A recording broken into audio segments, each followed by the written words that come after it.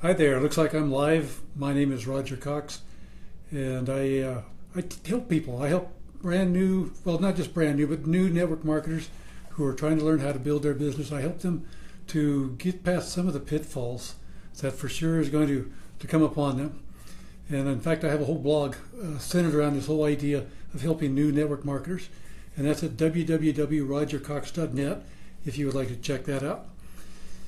Got a couple of topics I want to talk about today. They're kind of related, and I think it'll help out a lot of you new network marketers because you're for sure. I can guarantee you're going to come across this, and you're probably going to struggle with it. New network marketers, when they start, they've got this new paradigm thinking. They're gonna solve their financial problems. They got this product that's just phenomenal, that's super, and that everybody's going to want it, and they're going to make a lot of money. And so they get this enthusiasm and this excitement, and they go out and they begin to market their business, and they're on fire for a while.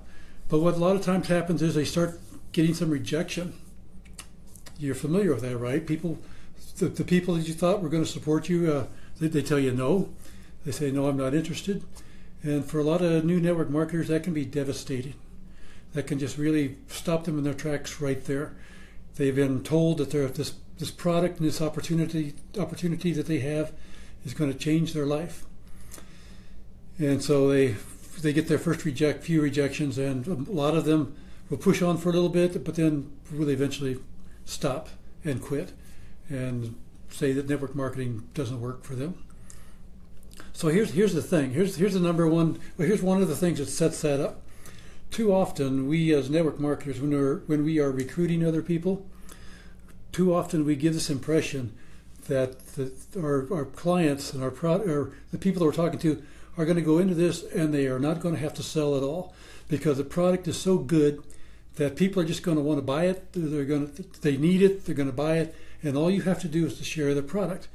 And so our new network marketers go into that with that concept, and when it doesn't work out for them that way. In most cases, it doesn't. It's demoralizing sometimes, and it's discouraging. Because the fact is, no matter what your sponsor or your upline may tell you, your product, no matter how great or phenomenal it is, not everybody's going to want that. Okay? Not everybody needs that. It's not going to sell itself. If most of your friends and your family are people who, for example, let's take an example. Say you have this skincare product, and it's a really good, super duper one. It will do all these things, and it might cost $30, $40, $50 for a jar of it. If your friends and your family are not used to paying that much for skincare, that they're used to paying $5 or $10, they are not your market. They are not who you need to be marketing to, because they're not going to want your product. It's too expensive for them. So not everybody in the world is your market. Not everybody is going to want to buy what you have. And so that's where a lot of new network marketers, they get this rejection right off the bat because they think the product or this opportunity that they have is going to solve the problems of everybody that they know. All they got to do is get people to see it and to listen to a presentation. And the fact is that not everybody is your target market. Not everybody's going to want what you have. So what you have to do then is to find those who are your target market. And in a lot of cases, that is not going to be your family and friends. You may have a lot of family and friends, but a very small percentage of those are going to be in your target market. They are not the ones that you need to be marketing to because in most cases, they're not wanting what you have. They're not needing what you have. I see some people who joined me. I'm sorry I missed that before. Victoria and Kendra, thanks for joining. You can pick up the replay a little later because I'm partway through this. And you missed my good stuff. You missed my good stuff. Okay, so get my mind back on track here. So your product or your opportunity, when you go out there and you're new and you jump on there and you're trying to convince your friends and they're not buying it, they're not accepting it. For a lot of new network marketers, that's devastating for them. It's discouraging because they're seeing that this is not going to be as easy as what it appeared like it was going to be. So the solution to that, you have to find your target market. You have to find the people who are in the market for what you have to offer them. And there's various ways that you can do that. One is you can go out and meet new people. You have to find a lot of people, because the truth is, in network marketing, you have to talk to a lot of people. Just for that fact that not everybody is your target market. You have to talk to a lot of people to find those who are.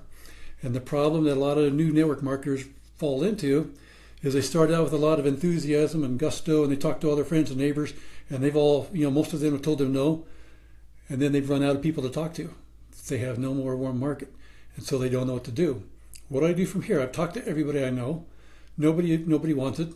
I think I'm going to just have to quit. And so that's what they do, because they don't know how to find those other people. So that's one of the number one things that stops network marketers in their tracks after they've gotten started so well, and then they hit this brick wall that they don't know how to get around. They have to learn how to find the people who are in their target market, and we can help with that. But enough on that later. The other thing that ties in with that then is that a lot of new network marketers, they'll start out with gusto.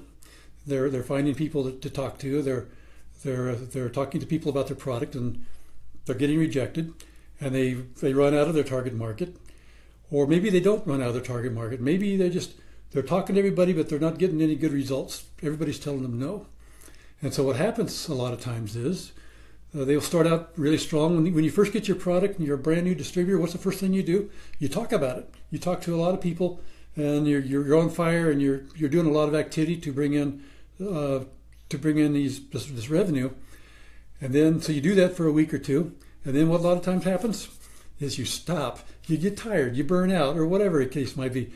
You work really hard for a week or two, and then you take off the next month or two. And then you say, oh, I got to get started on my business again. I got to do this. So you work really hard again for another week or two, and then you take off for a while. The lack of consistency is what that also ties in with not finding people to talk to. Because if you had a whole lot of people that you could talk to, if you had this list of people who are in your target market and who stand a good chance of buying what you had to offer, then when you are talking to people and you have a whole lot of people to talk to, you usually don't. What I'm trying to say is that at that point you still have a lot of people to talk to, and you won't stop. You'll just keep going. But the inconsistency is what kills you, because you got to start all over again. And the stopping and going is what's going to kill you. So to wrap up, the two things that are, they kind of go together with new network marketers, and what will a lot of times will stop them. Number one, they quickly run out of people to talk to, because they come in thinking that everybody is their product, is their customer. Everybody's going to want what they have. Everybody's going to want to get into this opportunity, because if you can just see it, you can see that you're really dumb if you don't, get into this, because of all the benefits. And the fact is that, a lot of people, that's not one of their values. That's just not what they're interested in. So the new network marketer comes in thinking that everybody's going to sign up, everybody's going to be a customer, and when they run through their list of friends and their family, then they've got to find someone else to talk to. And that is hard for a lot of people, because they don't know where to begin. They don't know where to talk to people. They don't know how to find people. And once they find them, they don't know how to talk to them. And so there's ways around that. And you go to my blog, and I can help you out with that. Or just get in contact with me. And then in addition to that goes along with that is that when you've worked really hard for a while and you're not getting any results, it's very easy to stop or to take a break. And when you do that, you lose all the momentum. You lose your consistency. And that is what's key with network marketing, is the consistency. You got to keep going. You got to keep, even if it's just a couple things a day, you've got to do something every day to keep the momentum going. Because if you stop for a period of time, for a week or two or three, then you're starting all over, and you just don't get the momentum to get your stuff going. So that's my video. Hope you enjoyed it. My name is Roger Cox. I have a blog at www.rogercox. And what I do is I help new network marketers especially, and it doesn't matter what company you're with. I don't care what company you're with. These principles will apply to any network marketing company, and I work with all of them. I teach new network marketers some of the pitfalls and how to get around them. I teach them how to find people, particularly on Facebook. That's my specialty.